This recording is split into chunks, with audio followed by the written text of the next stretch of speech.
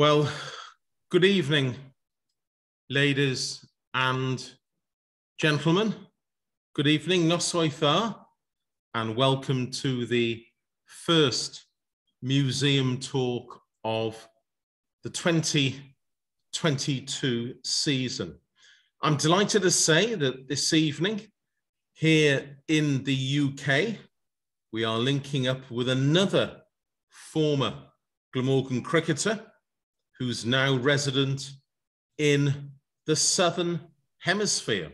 So it's a very good evening, Noswaith, to former Glamorgan wicket-keeper Terry Davies. Good evening, Terry. How are you? Good evening, Andrew. You're looking marvellous. Oh, Terry, that's good, but I can see from the light coming in through your window, it's not good evening. So where are you and what's the time there? I'm in the South Island of New Zealand, and it's 8 a.m. Friday morning. Oh, wonderful. What we're going to do this evening in the usual way is we are going to be having a nice little chat, and you can see here that I've got some slides. There's a certain similarity, Terry, there. Maybe the moustache has disappeared, but well. What's happened to me? Where's that dark hair and massive hair and that no lines on my face? Oh my gosh. Two men, yeah. One in his 90s, the other in his 80s, working together on the team. Well, if I could ask the people who've just joined us, if you could mute yourselves, please. I shall miss his phone calls. He phoned sometimes every day of the week. I can get rid of my landline now. He was the last person to use it. Thank you very much. So, Terry, it's a lovely good evening here from South Wales. It's just a turn of 7 o'clock here in Wales, and what we're going to do is we're going to talk about your county career. We're going to talk about your professional career as a cricketer, both in the Northern Hemisphere and the Southern Hemisphere, and we're also going to be looking at your more recent work in sports administration, sports marketing. And I know where you are in South Island, you've got a massive job, and we'll hear about that a little bit later. I do apologize, Terry, for this next. So, ouch. There you are. So, I look about 10. Oh, well, okay. So born in 1960, St Albans in Hertfordshire. And I think I'm right, Terry, by saying that you were very much at heart a keen footballer as well as a cricketer. Yes, that's true, Andrew. I think football was probably my first love. Not so much these days, because in the Southern Hemisphere, it isn't a core sport. Certainly in my young days, I loved it. I trialled with a number of professional teams, but it was never tall enough. It was never fast enough. And I think I was always doomed to fail as in pursuing a career in football, to be fair. What position? But played county and played South England. And I started in midfield and ended up in the back line, the fullback. Okay, so who were your heroes then in football? I loved West Ham, Andrew. I loved the Hammers, the Trevor Brooking days, phenomenal. So any of the West Ham players in those early days, I just loved. Okay, well let's talk about your cricketing heroes. We'll talk in a minute about your time on the MCC ground staff, but growing up like me in the late 60s, early 70s, who were your cricketing heroes?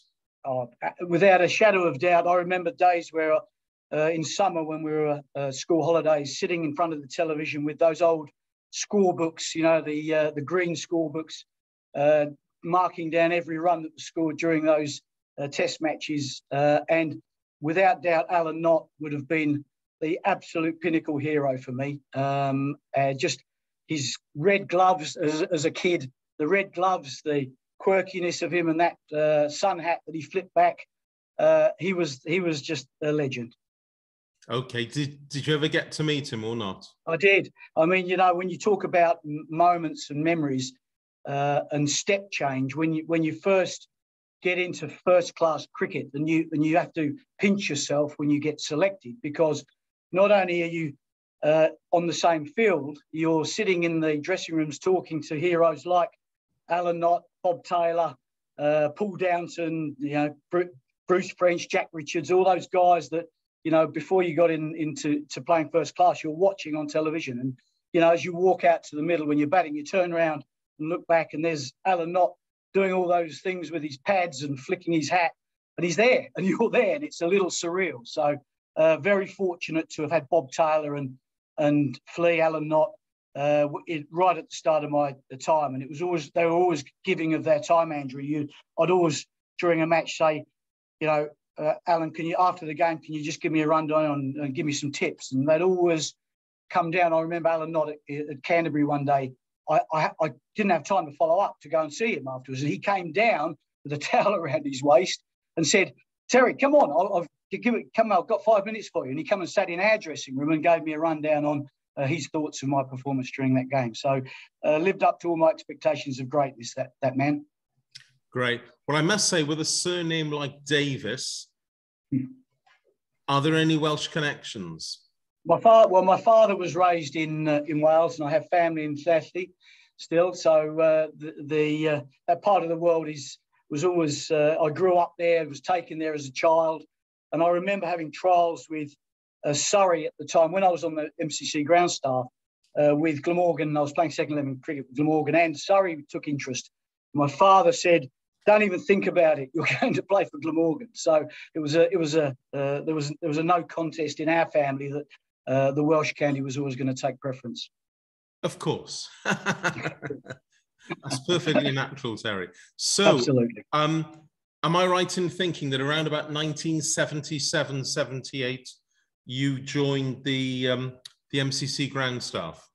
I did. I had an incredibly supportive teacher at the time, David Cooper, who taught geography and was a cricket nut.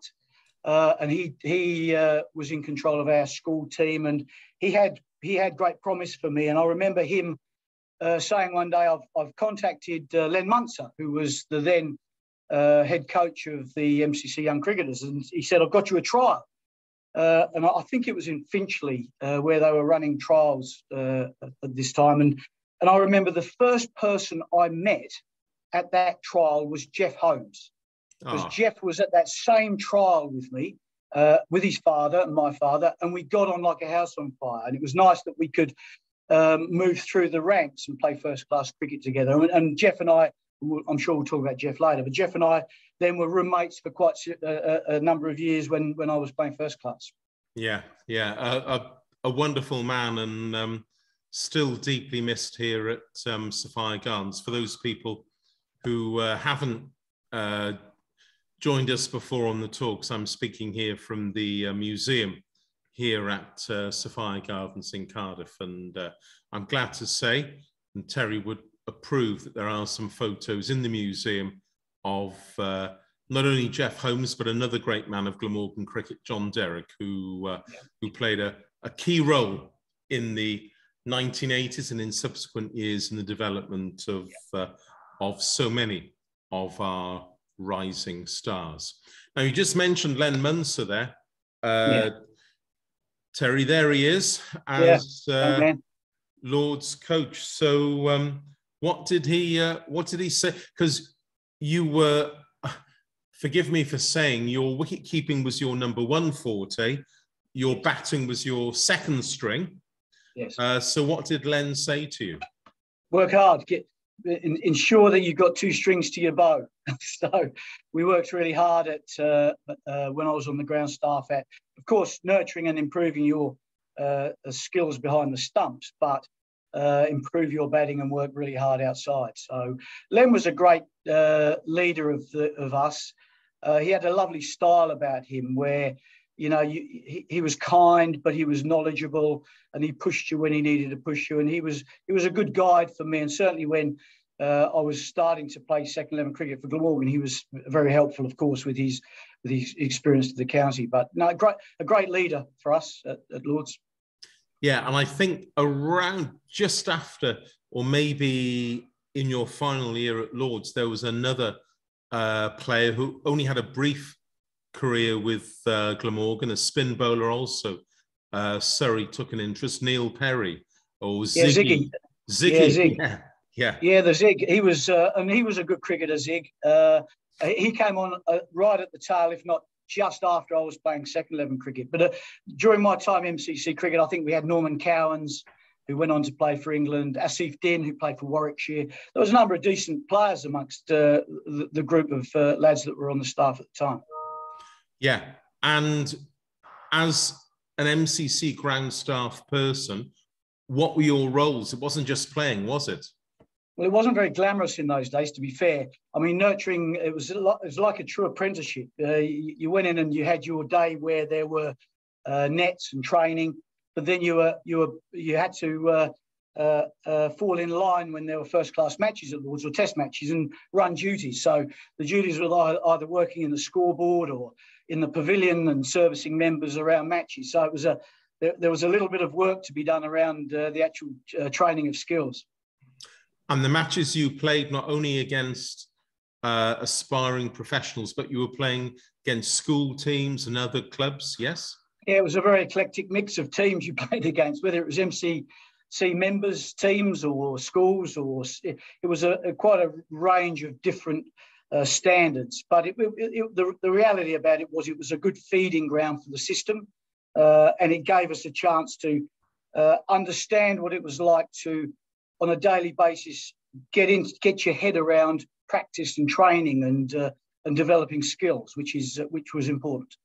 Yeah, I suppose really what we're talking about is an apprenticeship and dealing exactly. with Exactly, pure apprenticeship. And you know, it's a very competitive. I mean, you know, and you and I know how competitive it is, but it did certainly give an edge. Because as you and I know, skill really and talent is only probably about 20% of making a player, getting a player through the system. It's about hard work, commitment, and how you apply yourself, and all of those things that probably are not dissimilar to the business world. And so it gave a good grounding for those skills. So in 1979, here you are, making your Glamorgan debut. Yeah. I don't know did you have a full contract or were you on a summer contract then? I was on summer contract. Yeah, summer contract then. And it was a bit scary getting selected because in the first team, I've got to have a long memory here, but, you know, I joined in that team. I think there were players who, of course, Malcolm Nash was in there, the Jones boys around, but I took Eifion's spot for that game. You had Peter Schwartz, I think, from South Africa. There was who played that game? Andy Mack. I'm just trying to drag my memory. We'll see some. I've got some photos of those in a minute, okay, Terry, just to remind you. Yeah, no, sorry, I'm going ahead of myself, but it's a good memory. No. It's a good memory. Great. It was a great memory. Yeah. But your first class debut there, as you said, Eifion Jones, who'd been the first team keeper really since 1968, was taking a little bit of a breather. And you played against Sri Lanka at Swansea, also making their debut, I believe, was Greg Thomas. Yes. And also someone who may well be more associated with Hampshire as well as England, but it was Chris, or as I think everyone knew him, Kippy Smith. Kippy. Yeah, that's right. Yeah. And I think Kippy had played a lot of second team cricket with you, Terry, hadn't he? He had. He was a fine player, Kippy. He was piling on the runs in second 11 cricket. But yeah, you're right. I'd forgotten that Kippy played that game. It was his first one. Yeah. Yeah, and Greg as well as I think he was just out of school, a raw schoolboy. We'll talk in a bit more detail about fast bowlers in a minute. But have you got any memories of that debut against the Sri Lankans at Swansea? I think it was a blur. I think the things you remember are not so much on field. I think the memory you have is the excitement of getting selected and the disbelief probably of getting selected first. And then secondly, the awe when you go into a dressing room and, you know, you're looking around the dressing room with all those great players, those heroes, and trying to pinch yourself to say, am I actually here? So those are the sorts of memories. The match and what happened is sort of a blur. At the time, of course, in the Glamorgan second team, we'll see in a minute their photos. There was Kevin Lyons as captain and Phil Clift as coach. Yeah, Phil. Yep. Were they the ones who told you were playing? They did. I think it might have been KJ. I can't remember who actually told me. It was probably KJ who would have told me. But it's a blur because, you know, you don't expect to get picked. And gosh, trying to get Eifion out of the gloves off him would be you'd had to saw his arms off to get those gloves off. So it was a rare opportunity for me to get out on the paddock because Eifion was just a regular fixture. I never thought I'd get a game, to be honest. Yeah, and obviously Eifion, there he is. You were acting as his understudy there in the background, of course, Terry. There's the lovely shed that used to be here at Sophia Gardens. I can remember as a schoolboy sitting in there. And but let's just talk about Eifion because as a wicket-keeper, I remember sitting here during the 1970s watching Eifion keep, and very rarely did he miss a chance. A supreme gloveman. Did he give you, Terry, any tips as understudy? Oh, look, I think to be fair, we were sort of passing in the night, but whenever to be fair with him is that he was the consummate professional for me. So, you know, when you watch a bloke like Eifion, who was that older style of player, you're right. He was solid. You know, he was the sort of guy who is going to take chances. He's never going to let you down. Was likely to get you out of trouble with the bat as well. You know, he was just one of those guys that you never thought never see him understated but faultless. So, and so it was, from my learning for him was watching how he mentally managed himself in preparation and on the ground. And how he went about his business. So that was more learning for me than it was, say, a chat off the field. But always supportive, and again, but hungry. Was never going to give his place up, and always wanted to play, and quite rightly so, because he was one of the best that's stood behind the stumps for the county. Absolutely. I mean, his record speaks for itself, and exactly. It is amazing to think that later this year, Eifion will actually be celebrating his 80th birthday. I stress, Terry, 80 not out. So yeah, good. And I'm surprised he hasn't got the gloves on still, to be fair. Absolutely. Well, you mentioned your contemporaries in the Glamorgan side. Now, I should say this photo was taken. Alan and Eifion weren't there on this particular day. But if we look at the front row, we can see some real characters there. If I go from left to right, we've got Rodney Ontong, Mike Llewellyn, Peter Sport. In 1979, Robin Hobbs there as captain. Tony Caudle. Speedy. Yeah. John Hopkins and Gwyn Richards, very much there. The senior players. On the back row, far left, John Derrick, who we mentioned earlier on. Alongside John is a young trialist called Michael Thornton, who actually didn't make the grade. But next to Michael is Jeff Holmes, who, Terry, you just mentioned. Then another guy called Knight, Robert Knight, who came down from Mid Wales. Again, didn't actually make the grade at first team. Andy Mack there, 6'9", I think he was, Terry. Ex-policeman. Ziggy or Neil Perry. And then moving along, Mark Davis, Arthur Francis, and Alan Jones. And Alan Lewis Jones, AL. But of course, we had Alan Jones and Eifion Jones, who were indisposed when this photo was taken. But Terry, happy days, some great colleagues there. Great characters. I mean, Ponzi at the front, what a character, and a great stalwart for Glamorgan. speedy, swung it, Hobbsy. He was a character, Hobbsy. Mike, good player. So if you look at, when I look at that, you know, when I look at my career in Glamorgan, there was always a band of those stalwart players like the Joneses and Malcolm Nash and probably Speedy at the time.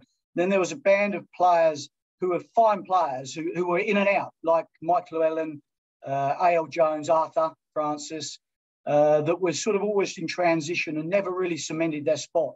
And they were fine players. Now I look at Rodney, who probably during his time should have played higher honours. Probably, I mean, he was a fine performer. When he first started bowling swing, seam, swing, then turned to off spin. But you know, his record is outstanding. Jeffrey, you know, Holmes was just a professional. You know, at times you'd question, did he have the skill? But God, he had the heart, and he was a great performer, and he was competitive. Andy, big left armour, used to run in and try and bounce people out. I think he thought he was back in the police force and trying to put the strangle on some of the batters. Ziggy was fine spinner. Zig again should have played a lot more. I thought he was a really good cricketer. Yeah, so interesting bunch of mixed players and personalities.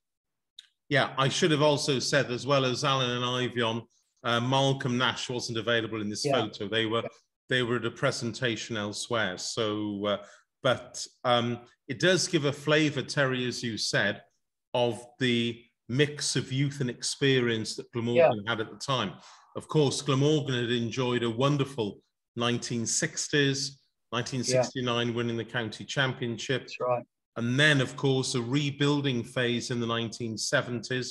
We mustn't forget, of course, that in 1977, Glamorgan had reached the final of the Gillette Cup, and under Alan Jones as captain. And so the rebuilding was going on, but a mix of, as I say, a mix of youth and experience. Let's just talk there, Terry. Peter Swart, you just mentioned. Sadly, Peter Swart passed away a few years ago, but as an all-rounder, a great competitor. Incredibly fierce. I mean, you know, we've had some good overseas players, to be fair, but Pete was up there. He was incredibly competitive. And Andrew, I'll go back to that 77 final. Just looking at Mike Llewellyn there. Remember him charging down the wicket and smacking. I can't remember. Might have been Featherstone. I can't remember. No, John Embry. John Embry. He embers back over his head to six into long on or long off, and it was his. I remember I was at Lords that day, and his innings was pretty inspirational for me. I thought this is great because Glamorgan were always going in as the underdogs, and it was great to see them fight hard. Great. Well, if we just move on a year, because there was someone else who was missing off that previous photo, because in 1980, Glamorgan's second 11 win the second 11 championship, and they're holding the tray. Someone, sadly, again, who's no longer with us, another fine cricketer, another fine off-spin bowler, very much the man who people thought was going to take over the mantle of Don Shepherd. But I'm talking there, the man in the centre of the photo holding the tray, but Barry Lloyd. Terry, what do you remember about Barry? Oh, Barry was he was a gentleman. Barry, he was a good leader. He was a good leader of men, committed to the county, loved putting the daffodil on, and he was great mentor for all of us. So he was a great man, Barry. I liked playing cricket with Baz. Yeah, we can see Barry there with Phil Clift sharing the sharing. And Andrew, is that Arthur? Arthur the scorer? I can't remember. Is Arthur the scorer? No, it was Ray. That's right. Yeah, that's right. Ray Gray, that's right. Yeah. Hey, I'm glad you remember the names of the scorers, Terry. That's wonderful. Yeah. I'm just looking at there. I'm just looking there. There's Mark Cohen as well. I remember Mark. Yeah, on the extreme right. On the extreme right is Mark Cohen. Actually, I think he married. I'm not sure if she was Miss World. She was. She was. Yeah, he was for those people who don't know, Mark Cohen there on the extreme right, a very talented cricketer from Ireland, opening batter, but of course, as Terry was alluding to at the time, Alan Jones and John Hopkins, so there were not as many opportunities. Hugh Morris, who we can see there, third left as well, looking over Phil Cliff's shoulder. But Mark Cohen there, who possibly is more famous for being the husband of a Miss World. I can see you there with Rodney looking over your shoulder with KJ, right. Alan Lewis-Jones, another great man there in the middle, Tony Caudle, Speedy. Yeah, Speedy, yeah. Oh, what are your memories of Speedy, Terry? Oh, his character in the dressing room. I remember he was prestigious swinger of the cricket ball, great with the new ball, but incredible character. And you need those characters in your dressing room to lighten the place up. A great guy. Yeah. And now resident in British Columbia in Canada. Yeah. He's just recently retired, and he's had a wonderful career at various colleges and schools on the west coast of Canada. And his role recently, ahead of the college games, is to sing the Canadian anthem. Now, I know... Right. Yeah, absolutely. That's so, fantastic. Terry, I know that Speedy used to be quite a character, singing in the showers and yeah, that's right. Singing as well when Glamorgan won. Oh, Happy Days and all the others. That's it. Yeah, no, he lightened the dressing room up. I think you would have seen him on some of these TV shows, whether it's American Idol or wherever. I'm sure Speedy would have had a crack to try and get his name up in lights. Yeah. His wife, who was a nurse, had a wonderful opportunity to go to the Vancouver area. Yeah. So when Speedy finished, the Caudle family went there, and as I say, Tony settled in. And actually, I'm hoping maybe we could do a museum talk with him, and he could sing on camera, which would be really definitely. Oh, well, he will. That would be wonderful. Okay, well, we're going to move. We're going to move on in terms of the years, and we're going to move now, Terry, to May 1982. There you are with your Stuart Surridge jumbo over your shoulder. Yeah. Yep. And alongside you is a Glamorgan cricketer, someone who only played very briefly but made quite an impact. A seam bowler called Simon Daniels. Yep. And Terry, you were making then, I think Eifion was injured. It's May 1982 at Swansea, at St Helens. The game is against Gloucestershire. Yep. And you and Simon, I should say, you and Simon are there in the middle, and a wonderful last wicket, a 10th wicket partnership, which still stands as a Glamorgan record. So what are your memories of that, Terry? Oh, it was surreal, really. I mean, we were Simon and I cads, I called him, but Simon was my housemate. So we lived together in Cardiff. And this was my first championship match. So I was just absolutely thrilled to get a game. And I remember on that day, and St Helens on Sundays, if the wicket improves as early on, it seems a little bit and improves. And they'd knocked over early wickets. And all I remember is, I think we were when I got in there, 167 or something for 8. And I think Barry played, he got out. And Simon came to the crease, and I said, look, just get your head down. Let's just try and fight our way through. And a few edges, a few nicks and nudges, and we were suddenly getting a partnership together, and the conditions got a little easier.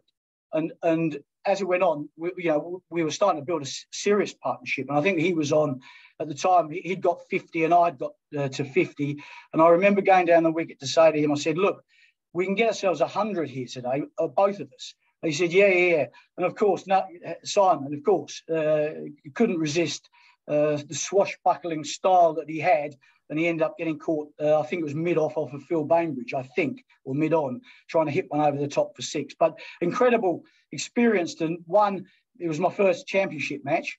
My parents had driven down, and they were listening to it on the radio as they were coming down, so that was exciting for them. it was great to partner with my housemate because we were great mates, and it was just a special day, you know, when all of this just happened, and great that I could. I think I ended up getting, I can't remember, 60 odd, 69 or something, not out, and that was if Simon had kept his head, and I'll tell him off till today, I should have gone on and got 100 that day. Yeah, well, as Glamorgan, I was actually scoring that game, and you can see there Terry Davies 66 not out, Simon Daniels 73, a stand of 140. It actually beat a record which Rodney Ontong and Robin Hobbs had set up shortly before. And I can remember going into the Glamorgan changing room after that to congratulate you. And I won't repeat what Rodney actually said, but there you can see your innings, Terry, on the left-hand side, 151 balls. And you can see, as you said, Simon slightly more swashbuckling. I've included this because actually, in terms of your batting style, if you will forgive me, I remember you very much as a nudger, a nurdler, a scurrier between wickets. I know you were a night watchman on many occasions, but if we look at that run chart, you can see lots of your runs there. Maybe not in front of the wicket, but you were a nudger and a nurdler. And like you said, Simon there, we can see fours over long on. We can see fours over mid off. We can see over deep. That's right. Over. Yeah. And so these wagon wheels do tell a story. And you're quite right. It was Phil Bainbridge then that ended the partnership. But I can remember getting quite excited because, in fact, Simon Daniels that day, as a number 11, actually equaled the record held by the great and the late Don Shepherd for the highest score by a Glamorgan number 11. Although Shep on the day did tell me, sorry, Andrew, he didn't equal the record because I was 73 not out. And Simon was 73 out. So, but yeah. Talking of Shep, Terry, have you got any memories of Don Shepherd? Oh, look, but for me, just seeing him around the squad, you know, whenever we could get him to come in the dressing room or spend some time, it was just great to hear some of the stories from him. I mean, he was a legend, wasn't he? Absolutely. One of the great Glamorgan cricketers, and obviously a wonderful gentleman. So 1983, there you are. I'm sorry, there's a little bit of a mullet there. This photo taken massive mullet. Well, all right. How am I to talk about hairstyles, Tel? But anyway, July 1983, Eifion's career starting to come to an end. And in July 1983, you became Glamorgan's first choice wicket-keeper. How did you feel about that? Excited, nervous, because you're moving into some pretty big shoes. But it was exciting. We're full of promise.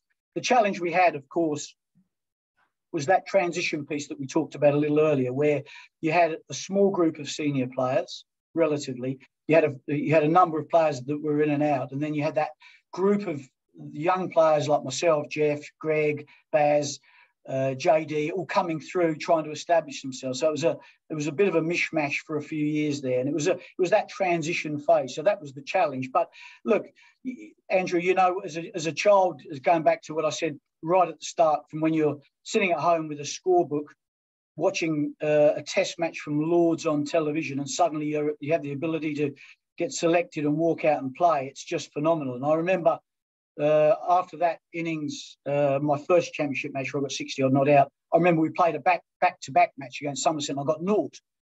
Nick won, caught behind. And I remember that day, after that match, we were travelling to Lords, and I remember going up to Javed, and I will talk about him soon, saying, am I in the team? And he said, never ask me again if you're going to be selected until you're told you're not selected. And he gave me a big telling off that day. And so it was sort of the start of me accepting that I'm in, I've got to earn it, and expect that you're going to want to, expect yourself to always be picked and perform accordingly. Yeah, and as I said a few minutes ago, your batting, you were very steady. As I said, a nudge and a scurry between the wickets. But I should have got more runs, Andrew. I should have got more runs. I should have got more runs in my career, to be fair. If I'd backed myself, I should have got a lot more runs. I think I averaged just under 21. I should have been a high 20s, and I should have got some hundreds, first-class hundreds, in truthful. That's my problem. But you were prepared to be night watchman as well. Oh, yeah, no, I loved it. I loved getting in against the quicks. I loved it. I should have backed myself to be a little bit more aggressive at the crease. If you go back, and I think the modern game would have helped me. Maybe I wouldn't have even got a look in, but it would have helped because it would have given you a freer flow or mentally a freedom to start playing more shots, I think. Okay. Well, let's just look at that squad. There we are. The Glamorgan squad of 1984, of course, by now. Mike Selvey. Yeah. There we are on the middle of the front row. Mike had been signed from Middlesex. Alan Jones, of course, there in his role now as county coach. Arthur Francis and Rodney Ontong on the front with Ponty, John Hopkins and Eifion. Phil Carling there as secretary. That middle row with, on the extreme left of the middle row, Tudor Jones, who was the... Tudor, physio. Yeah, as the physio. There's KJ there as second team captain. Yunus Ahmed, who'd been signed as well. Steve Barwick, we'll come on to Baz in a minute. Greg Thomas emerging. Another signing, or two other signings there in the middle row. John Steele from Leicestershire, fine steady batter, left arm spinner. Charlie Rowe from Kent as an off spinner. Yep. Then we've got A.L. Jones and your good self, alongside Byron Denning, the Glamorgan scorer. Yep. And on the back row, the emerging talent on the back row, extreme left, Jeff Holmes, Steve Maddox, leg spinner, Michael Cann, steady batter, Ian Smith, smudger, Russell Green, seam bowler, Stephen Henderson, Hendo, middle order batter, John Derrick, Mark Price, and of course, someone now who I mustn't forget because he's chief executive here, but Hugh Morris. So Terry, as you quite rightly say, a blend of youth, experience, some talent there, some people though, like you, like Yunus Ahmed, John Steele, Charlie Rose, Steve Henderson, signed from English counties. No, you did right. You did right, Andrew. When you look at that, you look at, you know, the core senior group, that front row weren't even regular. Arthur was in and out. And then you look at the journeymen, the Eunices and the Charles and Steely. So, and then you got a blend of a lot of young guys trying to make their way. So it's that three-tier for me for that county. You know, when you looked at the Middlesex, let's say, at the same time, all those successful counties, they would have had probably 8, 9 senior players that were would be written down day in, day out. Then you had your fringe guys who would come in and out, whereas was a transition piece during that time. Let's just talk about the gentleman there, middle row, fourth from the left, Steve Barwick, or Basil. Yeah. Baz started his career as a seam bowler and then, like Rodney did as well, switched. Well, Rodney was more off spin and Baz was more off cutters, a la Don Shepherd. But what are your memories of Baz? Well, he, in two phases, as a guy in the dressing room, he was a great guy. I love Baz. Baz was a great team man. And he had this freaky ability to stay fit. He had this freaky ability to stay bowling fit. And gosh, if I was to count how many overs he bowled, and yet his body stayed intact. He was rarely injured. As a seam bowler, because I only experienced a little bit of him bowling off cutters, as a seam bowler in those early days was one of the best. And he was unfortunate probably to be overlooked from higher honours because he'd get close to the stumps. He was tall, as you can see there. He had height, and he'd come up down. He'd get bounce and hit the seam because he hit the wicket. and any wicket that suited his style, he would be pretty difficult to play. So he was skillful. He stayed fit, so his body was good, and he was great in the dressing room. We loved it. We had some great laughs with Baz. Yeah, and after you retired in '87, Baz went on to a fantastic career as an off-cutter. He was one of the stars in the Glamorgan team in 1993 that won the one-day competition. In fact, I know that several counties actually held pre-match meetings to actually talk about how they were going to play, because not many people had actually seen an off-cutter like Baz. Let's talk briefly as well about someone who I know you were very close to and sadly is no longer with us. There on the back row, far left, someone who you mentioned, Terry, earlier on, who was on the MCC ground staff with you. Let's just talk about Jeff Holmes. Yeah, he was a great Glamorgan contributor. What he lacked in skill, he had in heart. He had a massive heart and had a massive commitment to the team.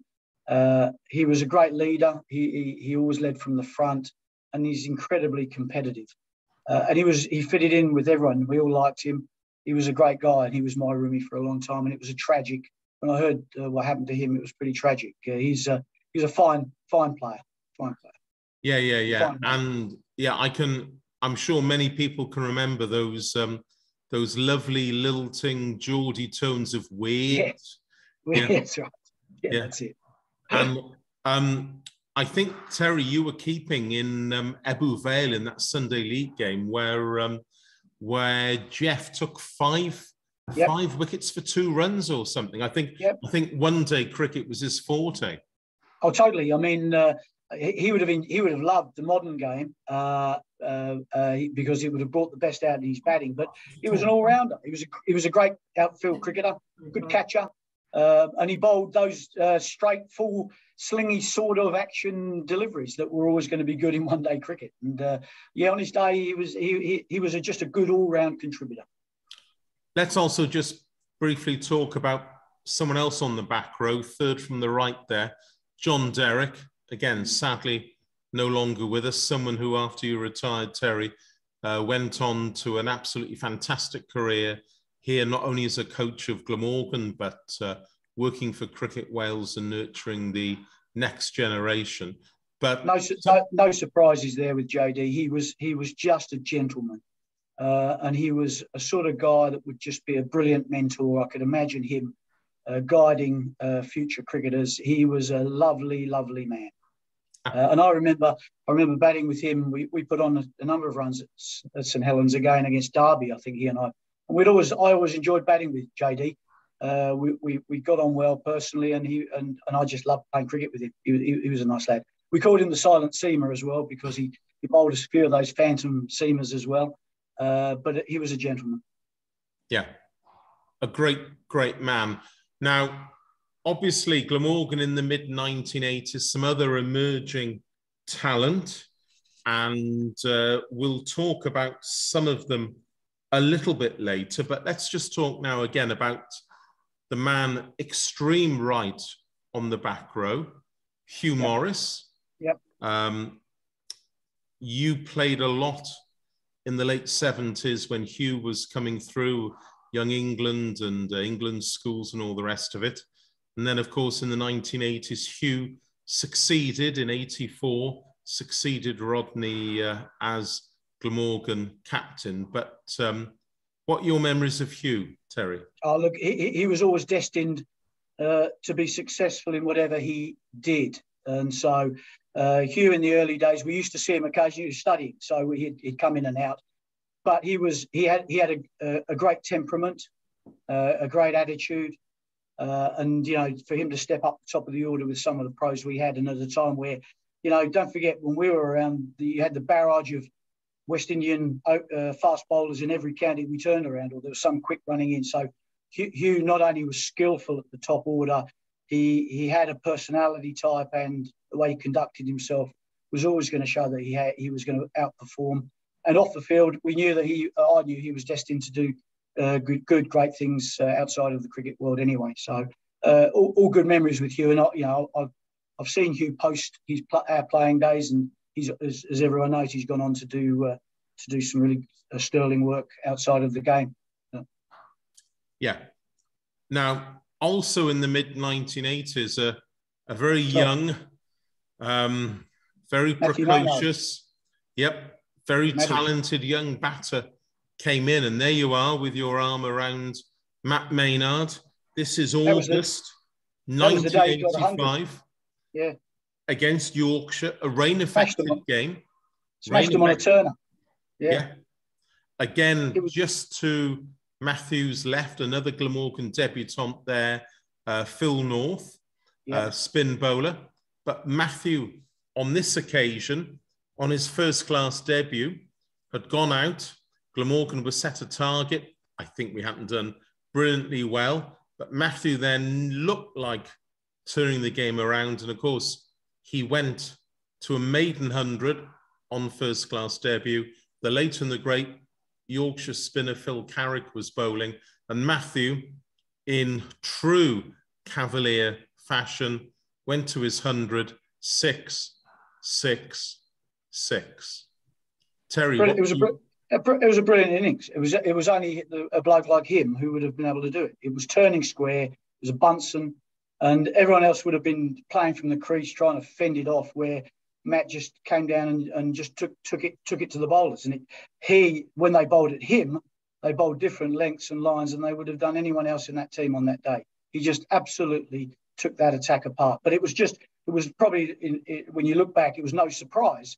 I mean, I never saw his great deeds at Glamorgan after my career. Didn't follow too much, but you could see as soon as he joined our county, his attitude, the way he played was more like the way Australians play than it was at the time the way the English players played. And I'd have loved to see him playing in this modern era. He would have just been a superstar.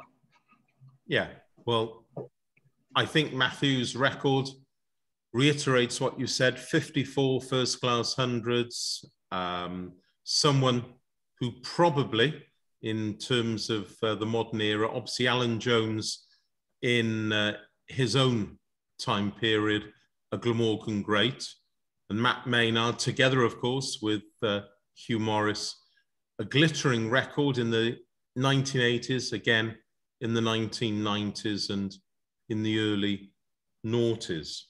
And Andrew should have played for England a lot more. He was top draw. He should have played a lot more international cricket than he did. Yeah, absolutely.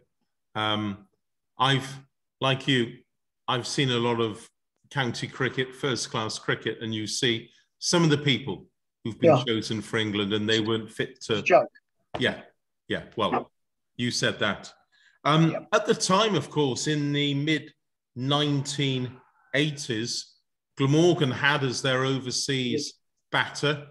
I was going to say a shy, retiring person from Karachi, but... no, you can't say that.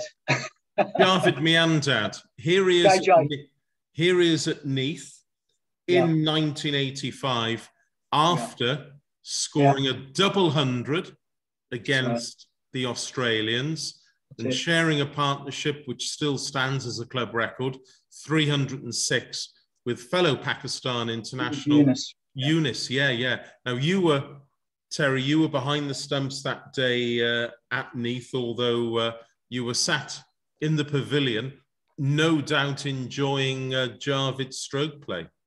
Well, I enjoyed two things that day. I got capped that day, or that match, and then sitting watching Javed just absolutely tear that Australian attack apart, which wasn't a bad attack, to be fair. And it was just it just showed his quality. Well, when he wanted to play, and on his day, he just killed any attack, any bowler he wanted to. Would you say that Javed was one of the best batters you ever saw? Definitely. I mean, in different ways. I think the best. I sort of compartmentalise when you get questions like this, because I'd say that Javed was the best batter I saw on all sorts of wickets. So on turning wickets, on slower, on seaming wickets, he was the best all-round batter I ever saw, because again, him in the modern era, he had the ability to upset bowlers by doing unconventional things. So he would use his feet, bat outside the crease in those days.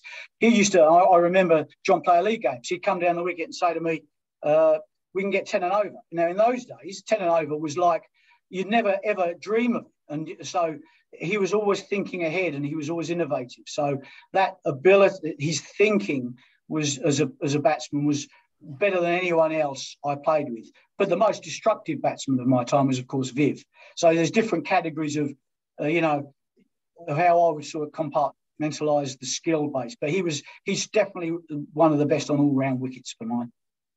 Yeah, and we were lucky enough, Terry, you were then retired in Australia, but from 1989 stroke 1990, and then again through to 1993, we were lucky enough, really fortunate to have Viv in our team, and of course in 1993, never to be forgotten, winning the Sunday League. And what a great man, and what an influence off the field. I was fortunate enough to see that, and the influence that Viv had on the Glamorgan team. It was the icing on the cake.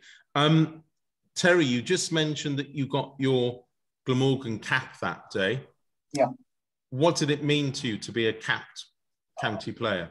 I think people today would laugh, but it is everything, because when you try to even explain to the Australians that you'd played 50 or 60 first-class matches and you still hadn't had your cap, they just laugh, because you get capped on your first performance here, or first selection here.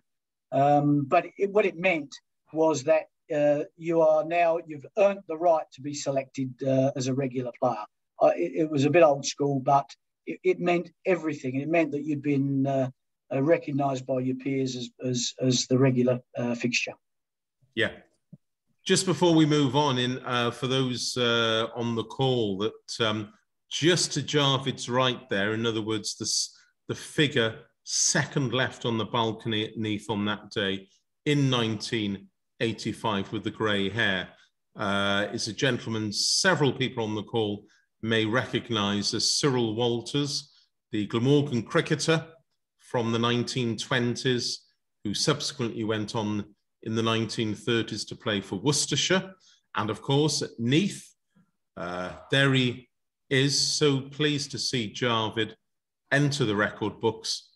Cyril there, a former pupil of Neath Grammar School, and in 1934, whilst a player for Worcestershire, he also became the first Welshman, born in Neath, of course, first Welshman to captain England in an Ashes Test match.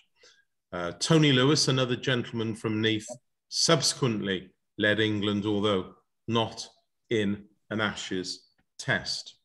So Terry, there you are. Again, I do apologise. There you are with your mullet and your very suave moustache. 1985 was also a special year for you, because you actually scored your career best first class 75, I believe, against Middlesex at Sophia Gardens. What are have you got any memories of that innings? Just that we were in trouble when I got in there. So, and they were a good attack.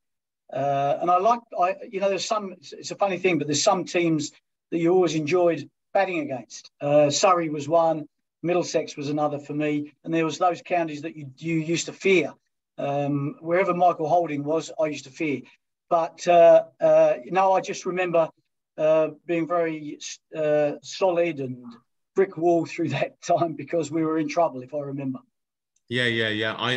I do remember, because I was actually, again, scoring that game, and it was an innings that helped to dig us out of trouble. And as you said, it surpassed your innings at Swansea with Simon Daniels, but you got within 25 runs of a first-class 100. But anyway, let's move on to 1986. There you are.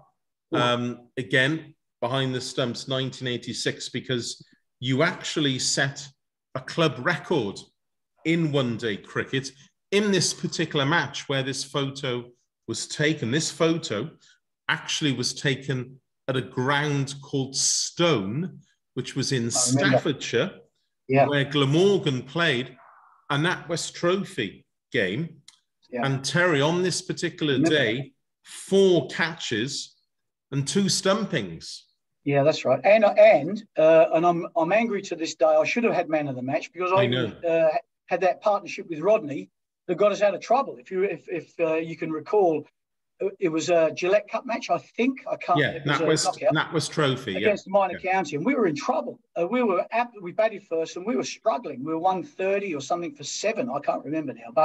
And then I came in, Rodney and I put on got us to over 200, so it was competitive. I can't remember. I might have got 30 or something, and Rod got runs. And then I went on and took 6 victims, and then Rodney got man of the match. I was really angry at the end of the day, but happy we'd won though. Yeah, I've got vivid memories of being in the company of your good friend Edward Bevan, heading up the M5 to Staffordshire, arriving there. In those days, I was the scorer on Radio Wales. Ed, of course, was the commentator with Don Shepherd. And we were gobsmacked. I can remember coming back in the car with Edward. We were absolutely amazed that the man of the match adjudicator had gone for Rodney when you had done so much. But that's a record, Terry, that is still there. Yeah. 6 dismissals. Let's just talk about the county schedule back there in the mid-1980s, because of course nowadays we have 4-day championship cricket, but in those days it would be a 3-day game starting maybe on a Wednesday, Thursday, Friday, then traveling on a Friday, playing again on a Saturday, then on a Sunday going off to do a Sunday league game, and then going back to wherever you were to do Monday and Tuesday. It was horrible. It was brutal. It was brutal because also I think during that period, I think ECB dictate we bowled 110 overs at one stage as well. So you could be at playing at Hove, 110 overs in a day, finishing at 7:30 at night. By the time you showered, you have to pack your kit up, get it in the cars, drive up the motorway to Old Trafford to play a John Player League game, get in at midnight, and then you're at Sunday League and back down the motorway, unpack your kit the next day and back out on the field. It was, I think the schedule was terrible. And what it did through that period, I think, and the way the program ran was that you could never play at the intensity that you should have done. I watch, and what I used to love about coming to Australia was to see how the system produced great performance. And that was because preparation was right here. And so when they got to the field, they were at their best. So bowlers would be at their peak, batters were at their peak, where in England, and even with our quicks, there would be days where they're tired and they underperformed, and days where they were good, they would outperform. And it was inconsistency in terms of intensity, where the Australians were always intense, but the program didn't help that. Yeah, I can remember, maybe you remember again, I think it was 1983, Glamorgan against Essex at Southend on the Saturday. I think Graham Gooch got a few runs. That's right. First day didn't end until about 8:15 at night. Now, luckily, that's right. Yeah. And we were playing Essex the following day. I think Gooch got quite a few runs on the Sunday as well. But again, to finish at 8:15.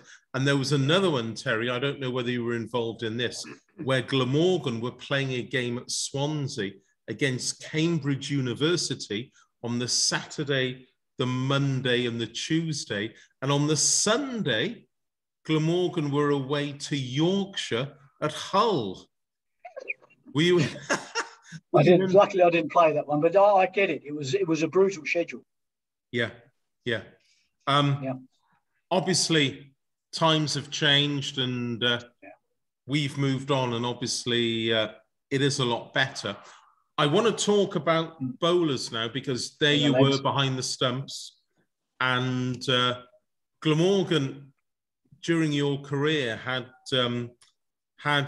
quite a few fast bowlers. Now, the man on the left, Greg Thomas, making his first-class debut at the same time as you.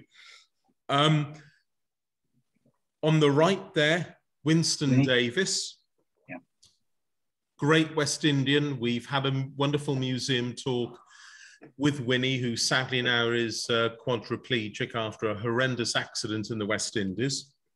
I haven't got there, so apologies to the late Ezra Moseley, another West Indian who was in the Glamorgan team around about the time. So Greg Thomas, Winston Davies, Ezra Moseley. Terry, my simple question, who was the fastest?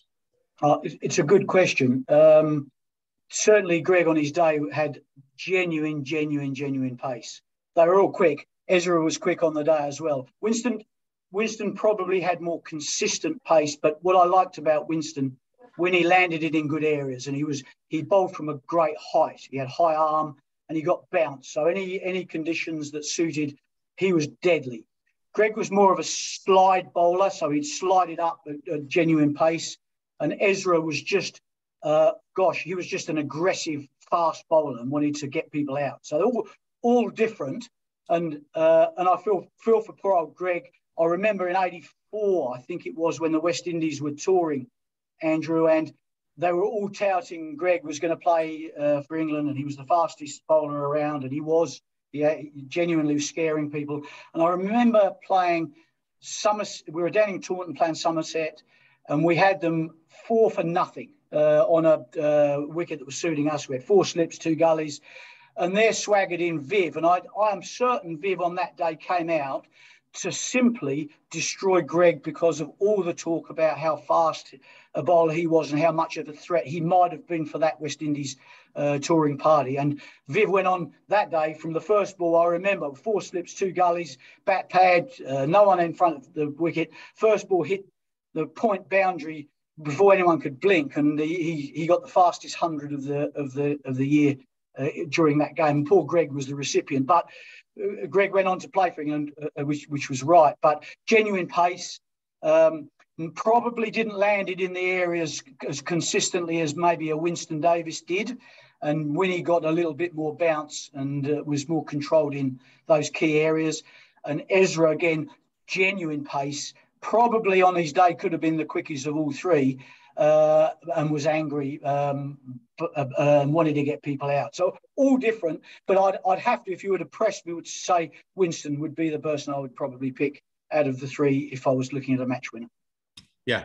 And I think I'm right in saying that Winston held for several years a record in World Cup cricket. Yeah. Took 7 wickets. I think it was against Australia. Yes, Aussies. Yeah. At Headingley. And a lovely man. And, great man. Yeah. Well, I've actually included this photo because it was really touching. I'm speaking here tonight in the museum. Unfortunately, we're not allowed, Terry, visitors at the moment with COVID regulations. And I know you've got a little spike in New Zealand as well. But it's great, actually, that Greg has stayed very close to Winston. And actually, Greg organised a visit about 4 years ago by Winston here into the museum. I know quite a few people on the call were here. We had 50 or 60 people here. And Winnie spoke so movingly with Greg. And of course, the camaraderie, the friendship, the kinship.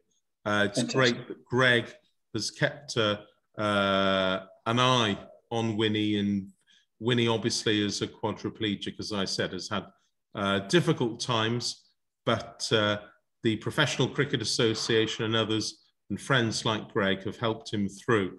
And I know that he's so grateful. Of course, Ezra, looking down from above after that horrendous bicycle accident in the West Indies, which cost Ezra his life. He could, of course, Terry, Ezra broke down with a back injury. He had injury problem. He could have gone on to do anything, that boy. Yeah. And again, a wonderful man. Now, someone else I just want to talk about. Here's an action shot from St Helens, Swansea, 1984 this is.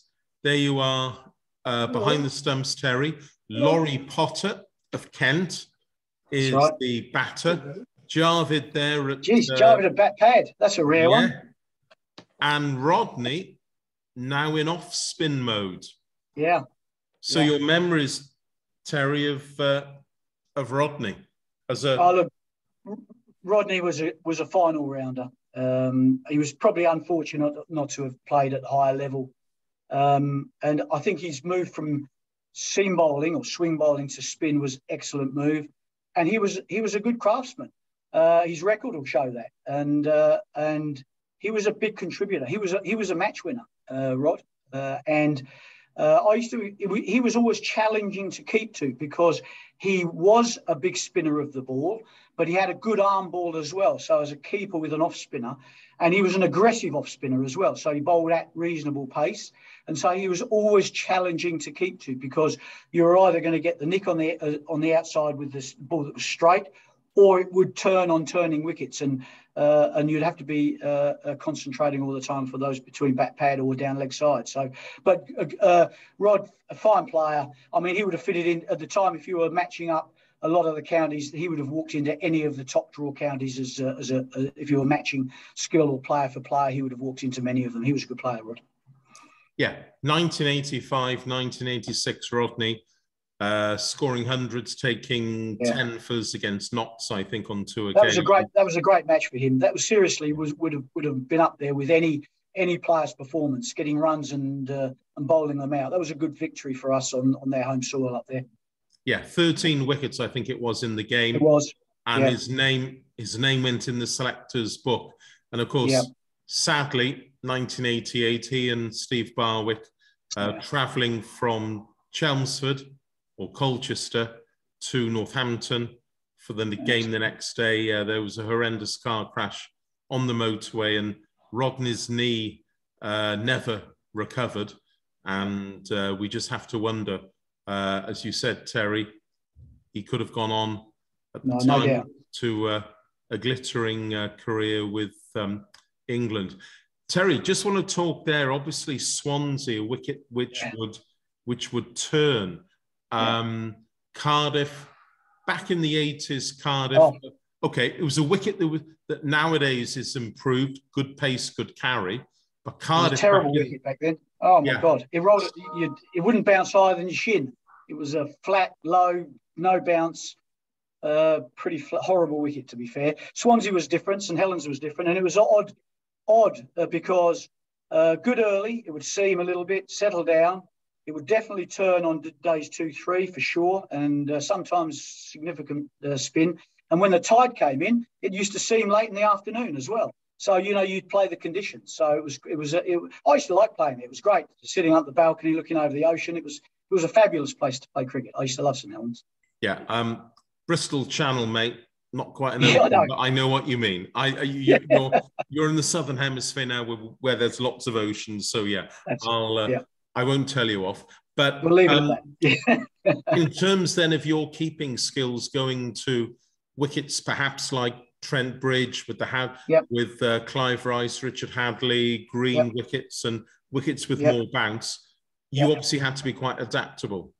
Yeah, of course, and also one-day cricket, because you've always got that balance of coming up to the stumps, back to the stumps. One-day cricket, medium pace is getting up to the stumps. Conditions, Lords was always challenging to keep on because of the slope. People wouldn't realise who are listening or watching this that the slope from side to one point of Lords to the other. So your feet are always different. Headingley the same. The square drops off at the ends, and so the ball dips. So keeping wicket in England, and you talk to the Aussie keepers now, like Gilly, who's a mate of mine, they will talk about how difficult England is because the ball wobbles after it passes the stumps. Some of the grounds are different in terms of swings after that passes the bat. And then you've got the variation of turning wickets and low bounce in those days. So quite a contrast. So you have to be a good all-round keeper. You just can't be a good catcher of the ball. You had to have an all-round skill as a keeper in those days anyway. Now, we've got several questions, and there's a gentleman on the call. Well, actually, he can't be on the call because he's got another commitment called Jeff. But Jeff has submitted a question in advance for you, Terry. And Jeff's question is simply, and you can choose Southern Hemisphere if you wish, but I think Jeff was hoping you'd choose Northern Hemisphere, but you can give me two answers if you wish. But your favourite ground, which was it? Where? There is no shadow of a doubt, and even though it's out of Wales, it's Lord's, of course. Lord's Cricket Ground is the most. It just, every time you walk in those gates, the hair on the back of your neck stands up. It doesn't matter who you are in world cricket. Lord's is number one, and as a major venue, I think Adelaide Oval has to be there as well, because Adelaide Oval is a purist cricket following, and the ground suits cricket. So Adelaide Oval, Lord's number one, Adelaide Oval number two. Great. And if you throw a third in, I'd say Sydney Cricket Ground, but that's the three. Okay. Well, I'm so pleased. In fact, the domestic fixtures, Terry, for Glamorgan came out last week, and it's great to see that in September, Glamorgan are actually going to be playing a 4-day championship game at Lord's. We haven't had one there for some time, and that's something to look forward to, and it's always special. And for the Glamorgan players who haven't been there for some time, to go through the grey skates and to go up to those changing rooms, those lovely panels, and as you say, to walk out through the long room. It's unique, Andrew, you know, and when you go up and the stud marks there from past players from 50, 60, 70 years more, it's just unbelievable. It's the whole feel of the balcony, the walk up the stairs, everything is just special. Yeah. I've got to say as well, and you're not going to be surprised, and people on the call are not going to be surprised, but I'm in the Mike Gatting camp. The lunches as well, the food at Lord's, Terry, wonderful. It's pretty good. There's a big choice of stuff there. Food all round the clock, and the quality was high quality. Yep. Yeah, I think in your day it was Nancy, wasn't it? Who was yeah. We'd always nip up there and say, Nance, can you get a sandwich on any time? No problems. What do you need? Beautiful. Yeah. For the people on the call, here at Cardiff we have a wonderful selection, of course, at Sapphire Gardens, but I think the Lord's catering would be Egon Rone, where you have a starter, choice of 4 mains, 3 or 4 afters. How people can go out, Terry, and play cricket after that. Anyway. But, and the challenge of playing at Adelaide is that the caterers there are good, and it has a traditional dish, which is the plum chicken for all of the players. It is on the global calendar, players wait for the plum chicken at Adelaide Oval. Oh, well, I'm hoping I'll be able to make it to the Southern Hemisphere now that the COVID regulations are easing. So yes. I'll look forward to sampling that, Terry. Now, of course, your county career came to an end at the end of 1986. Yep. And you decided, as we've all heard with your accent, which now is more Southern Hemisphere than St Albans, but you decided to emigrate to Australia. You had spent winters, I believe, playing for Western Creek in Canberra, Bathurst Cricket Club in Sydney. We're going to talk in a minute about Bankstown, so we'll talk about that in a minute. But you did allude earlier on about the differences between county cricket and grade cricket in Australia. So for you as an emerging and as a developing cricketer, how important was it for you to have those winters abroad in Australia? Oh, it was critical, because it not only kept your skills up, you could actually watch what's going on around the world. And I remember in going back in 83, maybe 82, I can't remember if I'd spent a summer here. I remember vividly going back into our dressing room and saying, lads, we've got a real problem. Australian cricket is going to just surpass English cricket at that time. And it was purely around culture, around attitude of players. You know, as a small example, I remember, you know, how I was taught and how we were taught even when I was a coach in playing was, you know, you'd have throwdowns in the nets with young cricketers, good cricketers, and you'd get them to have high arm, play in the V, you know, full face of the bat, play straight, just as a throw down. So, and in Australia, I'd do the same, but that smacked me over mid-wicket, over the fence. And I'd say, well, what happened? You're supposed to play straight, push it back to me and keep the V and keep the shape. And they'd say to me, nobody's there to hit. I've got to get runs. And so already we were seeing this attitude of Australian attitude of, we are here to perform, play every ball as it is. Don't be afraid, no fear. Team support about no fear. Where the English system then, probably different, a lot different now, was don't take risk. We want to play county cricket forever. You're not going to get a spot, be dour, if you like. Where Australians was, we get limited opportunities. As a grade cricketer, we only might get a bat once every 3 weeks. So we must make opportunities to get hundreds. And also at first class level, because the staggered program, they travelled days earlier, they practiced together, and they were fresh.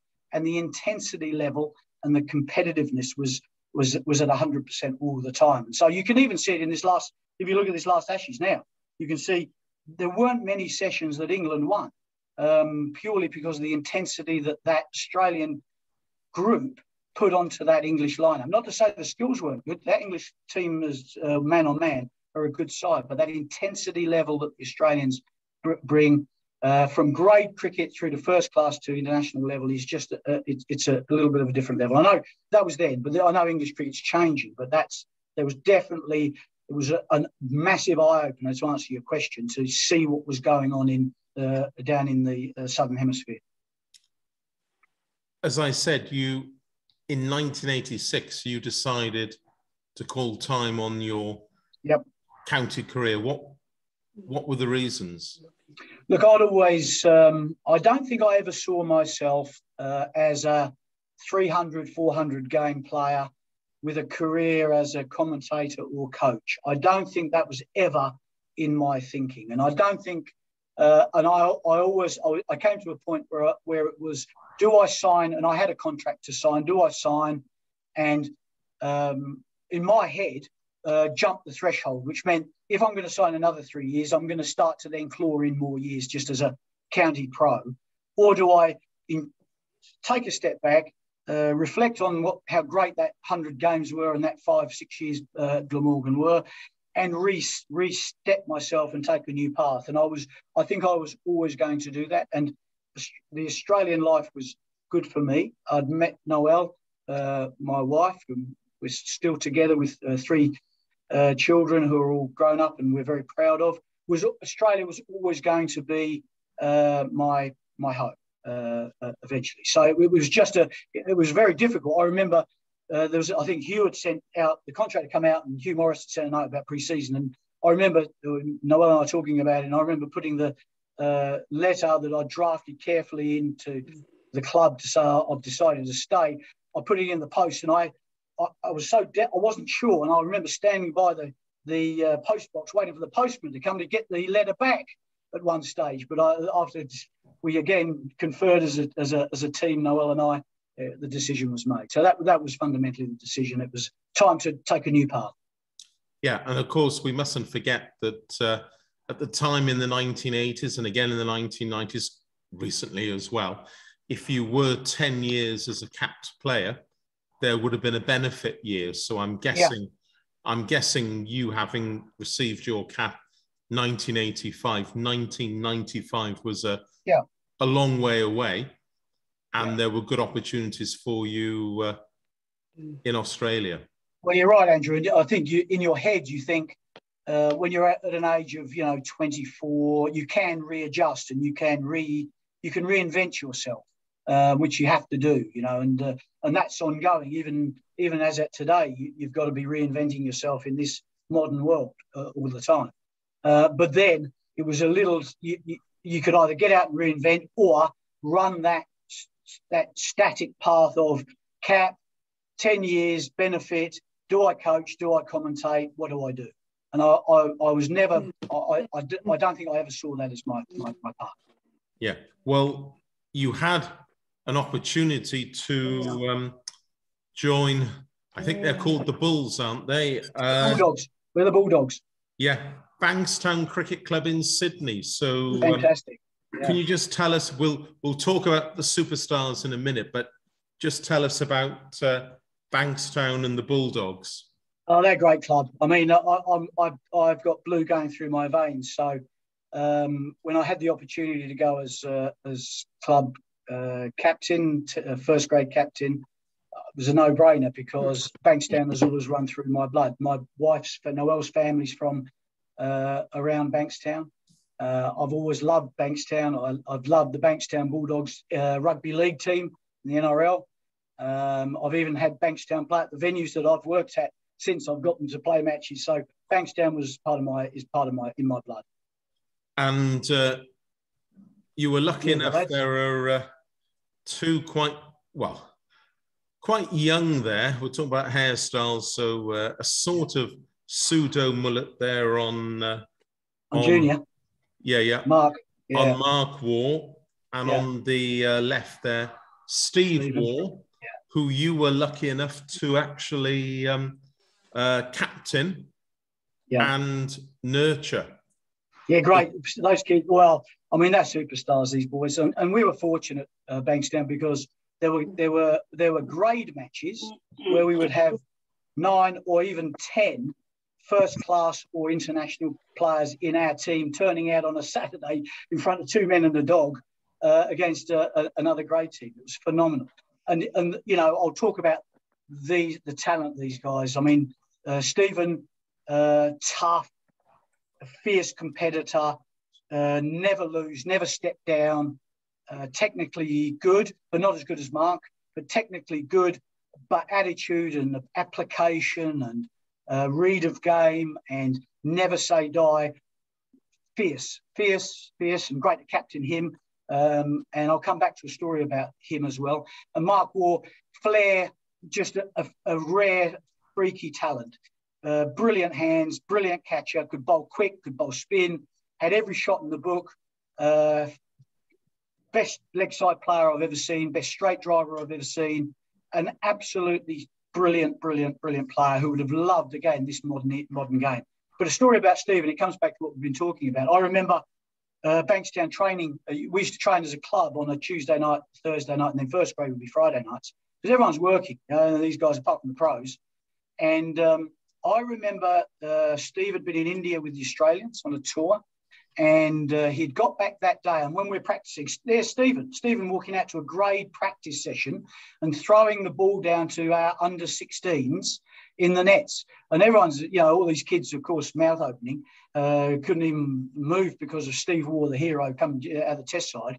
But that was how grade cricket was, and still is to a certain extent, where these guys, that they parked their success and they came in and they were part of the grade system. And so the influence that had and the rub off on those young players, it's so infectious. But it's just incredible difference that made. And we were lucky because not only those guys, Wayne Holdsworth, Scott Prestridge, first class, Steve Smith, brilliant player with he got caught up in the split with Packer. Brilliant players who all were the same in our club, and the other first class guys and giving and contributing. It was incredible culture that they created. Those two, and they've got two brothers as well. And Dean, first grade player and played South Australian cricket, and Danny was a fine player as well. Played first grade, didn't quite get up to first class, but incredible sporting family. And you were very fortunate, Terry. You haven't said it, that you actually led Bankstown to some Sydney great titles. We were great. We were a great side, and it was great when these boys came in. I mean, I had the respect of the guys, which was good, and what a pleasure it is when you're walking out with these guys to play. It was a great honour, and it was great to captain the team. It was great to captain the club. We were club champions for a few years, and we won some premierships, which was lovely. When did your playing career come to an end? Oh gosh, I'd have to go back a long way now. I finished about 98, 99, but I came back for a season in 2001. I was state selector there for a year as well when New South Wales won the Sheffield Shield. But I decided just to finish off that. So about 2001 was my last outing. Okay, as you just said, you were a selector for Cricket New South Wales. So yes. What did that There was a bit job in? There was a bit of controversy. There was a bit of controversy around this because selectors have quite a say in team selection as opposed to England, where the captain and maybe coach select. The selectors make decisions. And I remember vividly, it was my first year as the state selector, and New South Wales made the final, Sydney Cricket Ground against Queensland, and there was a really big conversation around one particular selection, and it was Adrian Tucker. He was a leg spinner. And it was a very, very controversial selection because it was either Adrian Tucker, the leg spinner, or Peter Taylor, the off spinner, who played a lot of cricket for Australia. And there was a conversation at the selection committee because Adrian Tucker had the wood on Alan Border. He'd got him out 5 times in 5 rounds. He'd got him out every time. Just didn't pick his wrong, or it was just one of those things. And so I had the casting vote for some reason to pick Tucker or Taylor, and I picked Tucker. And as it turned out, Tucker got AB out, and they went on and won the Sheffield Shield. But I remember when I was at work that day, on day one, there was a death threat came into my office because some fan of Peter Taylor had said, "There's a bomb in your office," and we had to evacuate. And I had to tell my then boss, "It's because I've picked Adrian Tucker. We've had to evacuate the building." Wow. True story. I remember, of course, when you say Peter Taylor, everyone says Peter who? That's right. It was like that, yes. Yeah, but I do remember seeing Peter Taylor bowl, I think it was at Neath, for the Australians when they came over. And actually, it's quite topical because the Australians, as we saw earlier on, played at Neath in 1985, again in 1989, and again in 1993. And actually, Terry, you may not know that Glamorgan Cricket, this coming summer of 2022, we are actually going to be playing 2 Royal London One Day Cup games. I hasten to say, whenever I mention Royal London One Day Cup, we are the defending champions. And we're going to be going back 27 years have elapsed when we last played a first team game at Neath against a young Australian team in 1995, which had the likes of Casper, Herb, Matthew Elliott, and several others. There was a guy called Ricky Ponting who could play as well. He was early. Dave Gilbert, I think. Yep. And Stuart Law was captain. Maybe. Yeah. So you, in your time then as a state selector with New South Wales, it was quite an important time then in Australian cricket. Australian cricket was incredibly strong, and it was a privilege to be part of that whole system. It was easy for me. I knew a lot of the guys anyway from Bankstown. There was a lot of the key first team players, but it was an enjoyable year to be part of selection, and they were a really strong first class team. They could have played any international team at that time.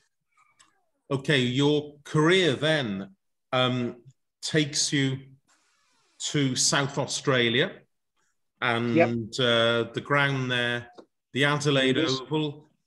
As I said a few minutes ago, I've not been lucky enough to go there, but I know the iconic scoreboard there. You'd expect nothing else from me as the Glamorgan scorer, but an iconic scoreboard, the cathedral in the background, and your role, Terry, as marketing manager for South Australia. Just talk us through your role there. So I had this grand vision of cricket administration lifting a game around the 2000 Olympic Games, and so I thought, what an opportunity to move into cricket, because at the time I was working for a multinational out of Sydney and Melbourne. It was Adidas.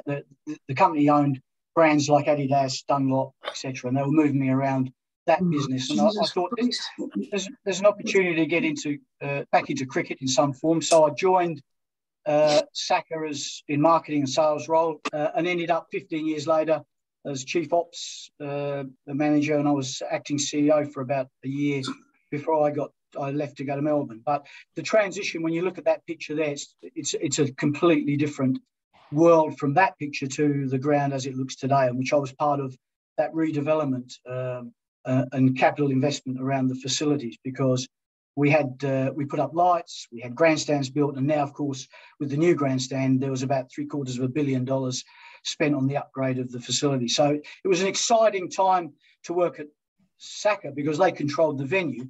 But during that time, there were a lot of moving parts around AFL football coming back into the city. So the politics about funding new redevelopment. It was an exciting time. But Adelaide Oval hasn't lost. In actual fact, it's enhanced its appeal and beauty to attract cricket and for international cricket to be played there.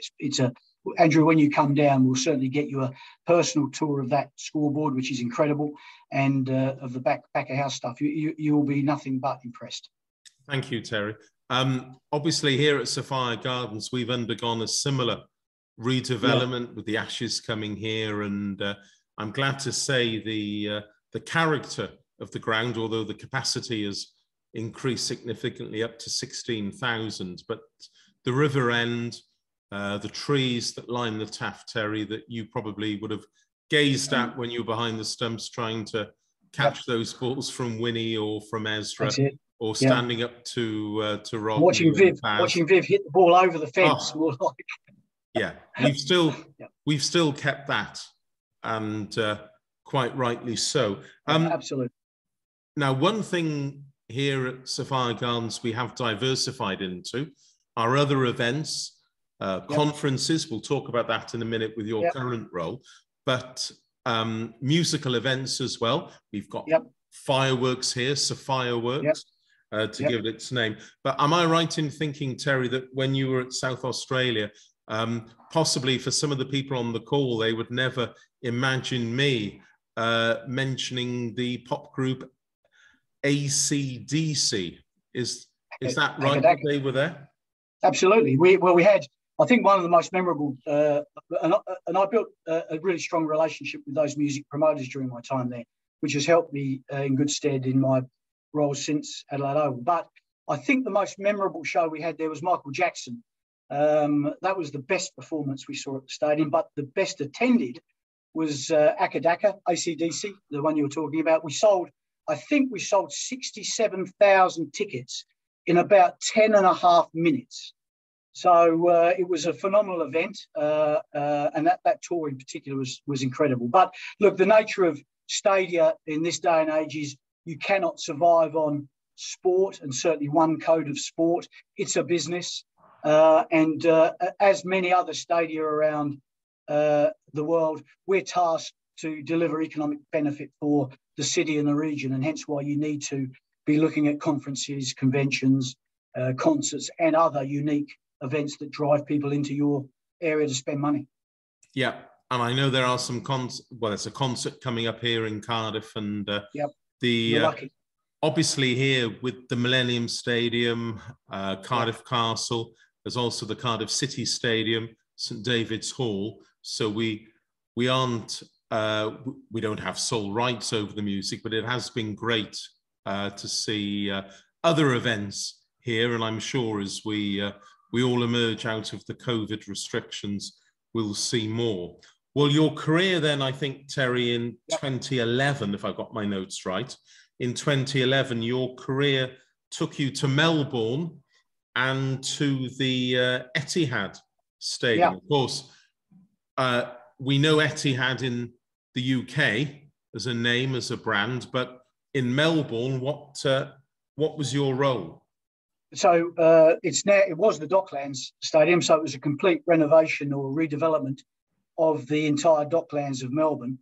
And my role, Ian Collins at the time, Ian Collins was previously chief executive of the Carlton Football Club. AFL is like a religion in Melbourne. And he said to me, because I was acting chief executive at the Saka, I was probably in my mind thought that I was going to get the CEO's role there, but a gentleman called John Harnden pipped me at the post. And John had headed up the Commonwealth Games in Brisbane and had great credentials. And at the time, then Ian said, come on down here, come in as our chief ops manager for the stadia. And it was a big business. We're talking, at the time then, about 190 million in revenue.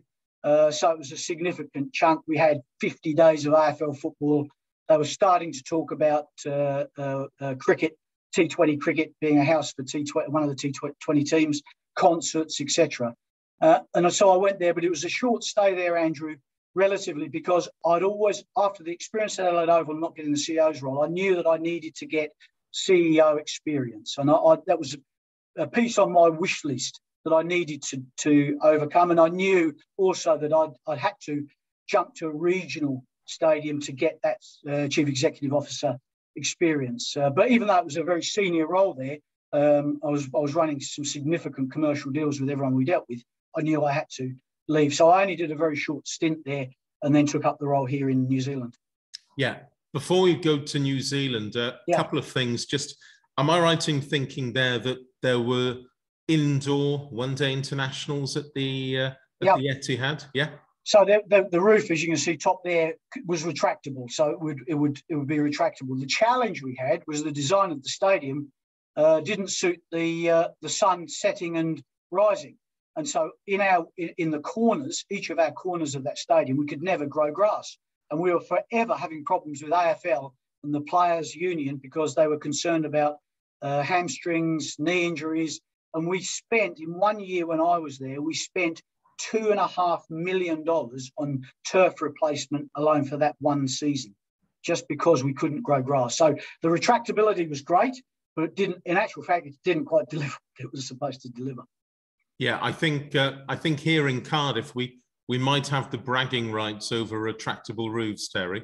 And, I think you have, without a shadow of a doubt. Yeah, at the Millennium Stadium, Principality Stadium, or many on the call might still refer to it as Cardiff Arms Park.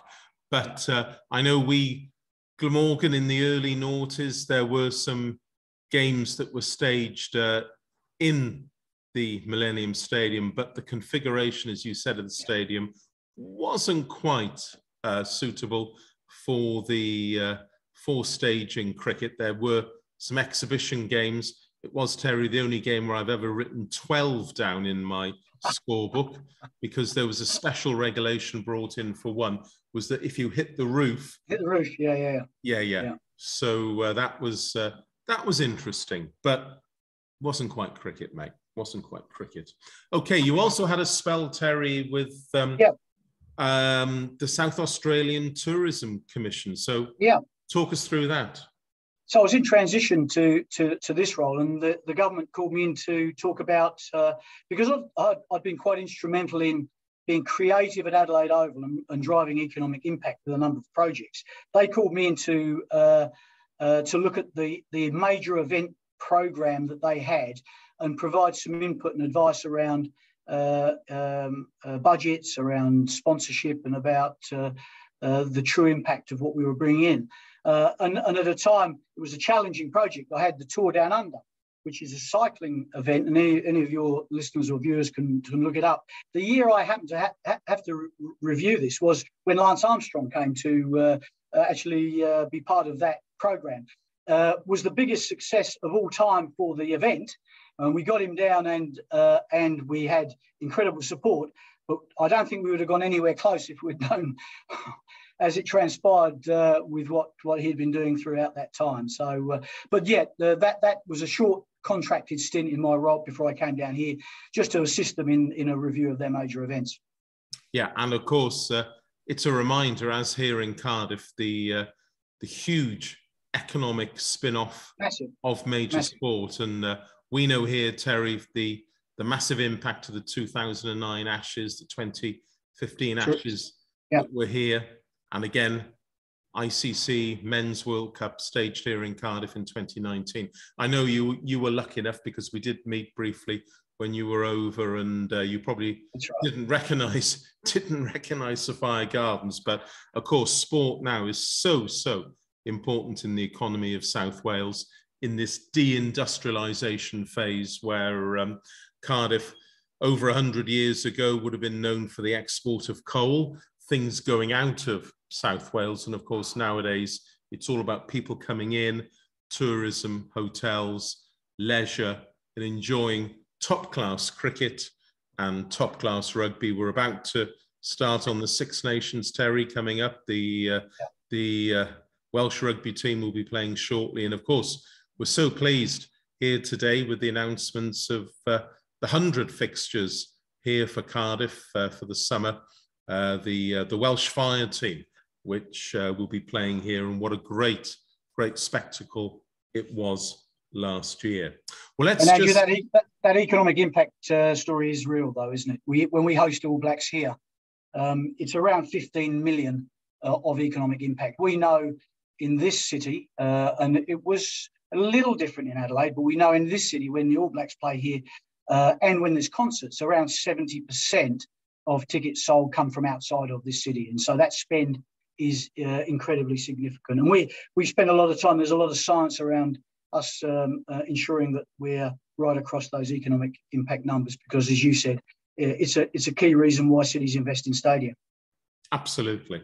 Well, let's just finish this part by talking about your home since 2014. Yep. I know we were saying earlier before we started, you and Noel, having been Australian, you're an adopted Australian, and in 2014 to move across the Tasman to become chief executive of Dunedin Venues in South Island. Just tell everyone in what exactly does Dunedin Venues comprise? So we're tasked, we're owned by the city, we're a CCO, a council-controlled organisation, although we have an independent board. So our board has been tasked to be entrepreneurial and to drive as many events through our facilities as we possibly can, to do two things. One is that economic impact piece, and secondly, a pride of city. Because stadia not only provides that pride of your region when an All Blacks test match comes, or Ed Sheeran plays a concert, or the Rolling Stones come, it means that they don't have to go out to Auckland or to Wellington or to Sydney and spend their money to see that show. So that pride of city piece is important. At my business, we've got around 50 full-time employees, and on a All Blacks night or a concert, we employ about up to 1,500 staff. And so we're a key driver, not only from jobs, but from new money coming in. The stadium on the left is only 10 years old. It cost at the time, which is cheap as chips, $224 million was cost to build. In today's money, it's probably 750 million, and Christchurch at the moment are battling to get a new stadium up after the challenges they had around the earthquake. They're touting 500 million, but it'll be $1 billion stadium by the time they build. Capacity 30,000, but for Ed Sheeran, when he toured here last tour, we had 3 days of concerts that sold more tickets than residents of the city, and it delivered $46 million into Dunedin. The facility on the right is our conference convention centre and the town hall, which we look after. Our conference business is quite significant, and there's our ticketed concerts like Jimmy Barnes, and there's the Wiggles, and there's lots of different smaller comedy shows and etc. And we're also tasked with Dunedin Railways now, since COVID has hit, to manage our tourism rail operation. So I've got a team that looks after rail. So all of those products are really tourism tied. Our host tenants here are the professional rugby team, the Highlanders. They attract anything around 15,000, 16,000 per match. And the All Blacks this year, fingers crossed, may host, and we're hoping we'll host the Irish here this year, maybe Argentina, but we'll wait and see. And I know once we come out of our current pandemic issues on restrictions of getting in country and mass gathering, we'll have probably 4 or 5 major concerts later in the year. So again, all of those small operators, hoteliers, restaurateurs are desperate for us to get back into business because they need to see that money flow. And the name of the stadium, is it Forsyth Bar? Forsyth Bar Stadium. It's a beautiful stadium, transparent roof. It's not retractable, but it's like a greenhouse, and our grass growth is incredible. So we strip the turf back on an annual basis, and it recovers within literally 6 weeks, and you'd think it was you hadn't touched it. It's incredible facility to grow turf, and we deliver all sorts of events. We're working with New Zealand Cricket at the moment about high performance internal. So because we've got a roof, we're looking to develop grass practice wickets all year round. So it gives the Black Caps a chance to get into facilities in the middle of winter in New Zealand, which is impossible. Where Australia has a chance to go to Northern Territory or up to Queensland, top Queensland. We need to give them some help. So we're doing some really innovative stuff around sport, and also we're just about to partner with AJ Hackett. I'm not sure if any of your readers or viewers will know. There's a bungee. We're putting a bungee in the stadium from the middle of the roof. You can bungee down to the halfway line. So that's quite an exciting project as well. Yeah, forgive my ignorance, but Forsyth Bar, who are they? They're a financial institution in business in New Zealand. Their home office is in Dunedin, and they've been here since day one. We've just re-signed with those guys for the next 10 years. They're a great partner of ours. And without them and our other core commercial partners and our members, we would be struggling through this absolutely bleak and horrible period that we're in.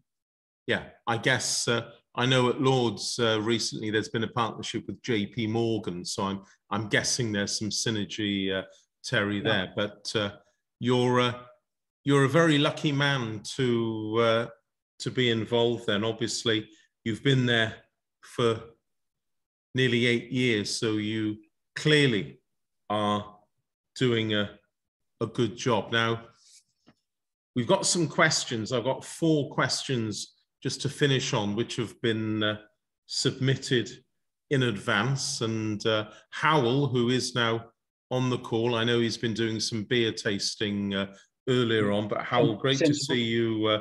Great to see you on the call. And Howell has actually asked, what was the most important part of your experience with Glamorgan, which has helped your subsequent success in both Australia and New Zealand?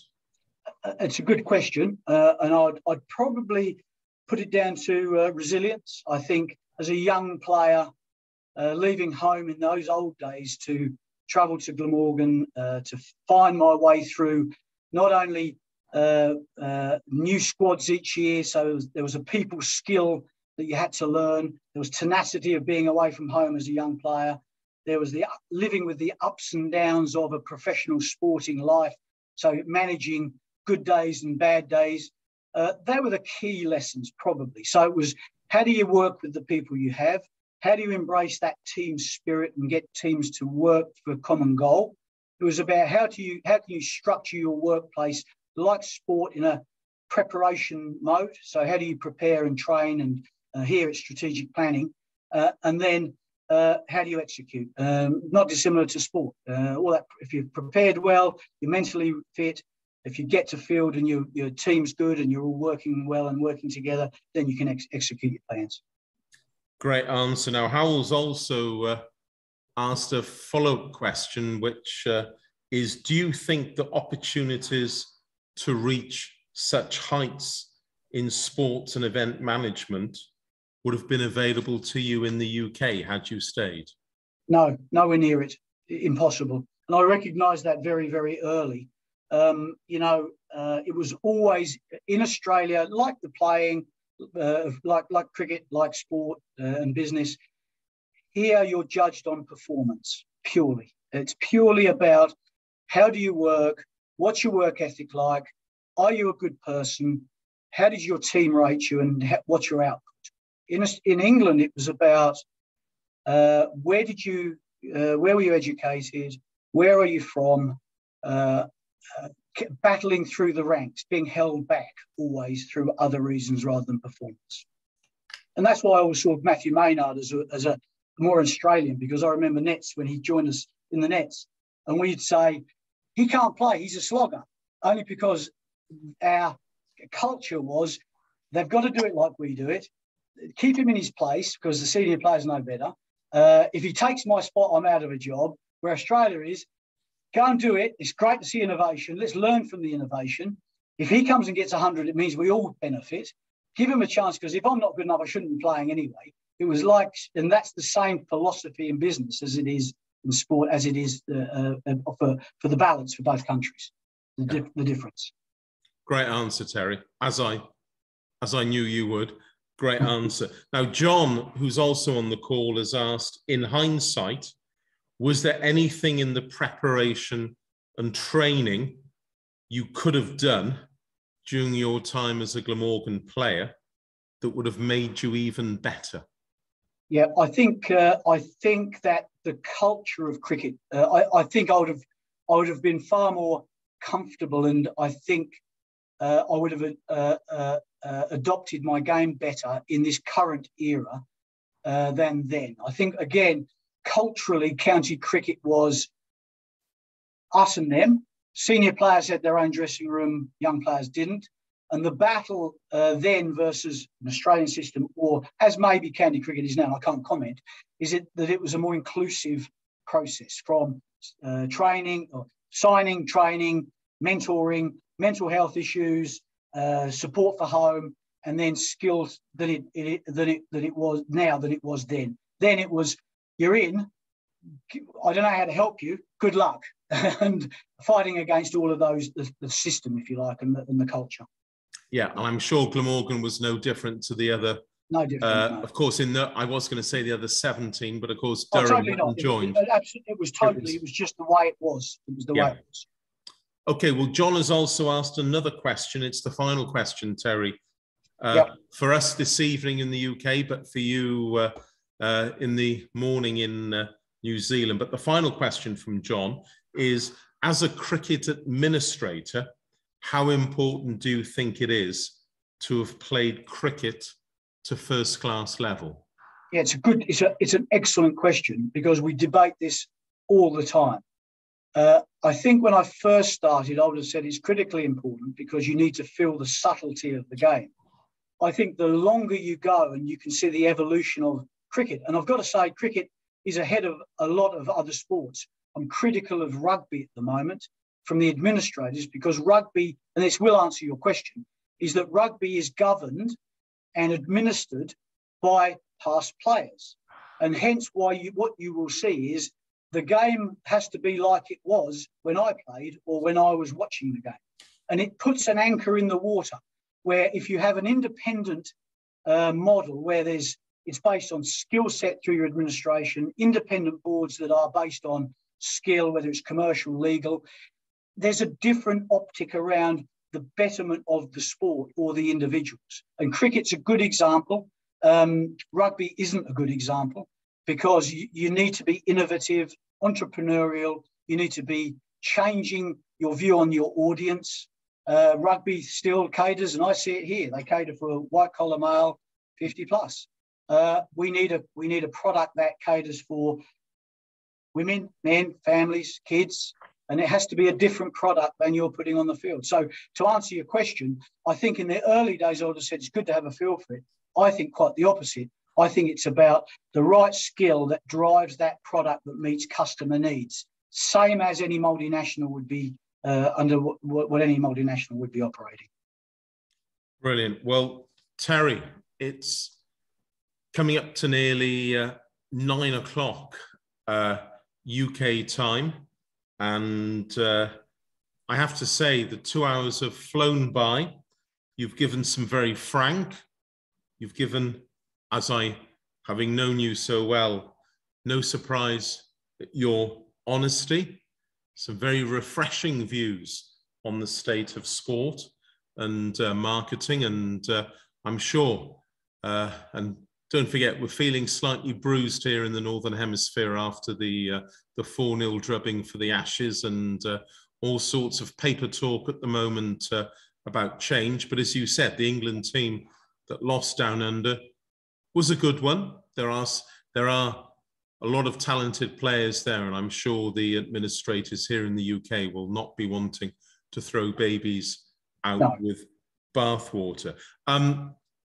Terry, hugely informative this evening, and I'm so pleased, and I'm sure everyone on the call will agree with me, how great it is to see how your career has taken off. I know a lot of people will remember you, albeit briefly, 6 or 7 years in the spotlight with Glamorgan, but you've you've clearly set a very high standard, as I know you always did when you were keeping wicket for Glamorgan, but you've set a very high standard in your business career, and obviously best wishes to Noel and thanks, your three youngsters who do they support Wales, or are they Australian? Unfortunately, they're Australian through and through. Oh. Yeah, sorry. Okay. Well, and Andrew, just for mine, I've got to say, what a great contribution you've made for Glamorgan cricket as well. They should be very, very pleased with your performance and the loyalty you've shown. They should just be, you've done a great job. Thank you, mate. And obviously, when we worked together for Glamorgan, I was mixing my teaching career, and in 2005, I had the great honour of coming here to work full-time for this great club, setting up the museum, working on these museum talks. And it's been a real pleasure tonight, Terry, and thank you for your kind Thank you, words. mate. And I'm sure I'll see you in either there or here in the future. Thanks, mate. Absolutely. Well, I'd just like to thank everyone for logging in this evening. Just to say that I know when we had our last talk in December with Kieran Carlson, I was saying about having some in-person meetings here. But as I alluded to, with the COVID bugs that are floating around, we unfortunately have to play safe at the moment. So our talks for February and March will continue to be in a virtual mode here via Zoom. And I'm hoping, I'm in discussion with Colin Ingram, our star overseas player from South Africa. I'm hoping James Harris as well, who of course has seen the light of day and has decided to come back home to Glamorgan. I'm hoping that we can have similar talks with Colin Ingram and James Harris in the coming months. There will be details shortly on the Glamorgan website of when those talks are going to be staged. I will say that when I last spoke to everyone about a museum talk, we were hoping to have a tribute evening to someone who Terry remembers, Peter Walker, wonderful fielder, wonderful broadcaster, and actually a wonderful man who sadly, of course, is no longer with us. But we do have plans, and hopefully once the restrictions ease, we'll be having a function here in the museum here at Sapphire Gardens with Peter's family. And I'm sure many of the people on the call this evening will be able to come and join us and to raise a glass in memory of Peter. So more details soon. Just to finish in terms of the housekeeping, I know several people on the call this evening have been asking about the Glamorgan yearbook. It is going to be published as usual in late March. I spent a little bit of time this morning just finishing off the proofs. It's nearly there. And as I say, details will be appearing on the Glamorgan website fairly soon. But to finish, it's a huge thanks to Terry for taking time out. I know Terry is, I'm sure everyone on the call understands Terry is hugely busy, but Terry, thank you so much for taking time out to share your thoughts and your memories. So I just have to finish by saying good night here from Sapphire Gardens in Cardiff, where, of course, you graced the Glamorgan sweater with high honours. So, Terry, it's been a real pleasure. Thank you so much on behalf of everyone on the call and everyone else who'll be logging in online to watch this. So, thank you so much. Good evening, good night, and thank you so much. Thanks, Andrew.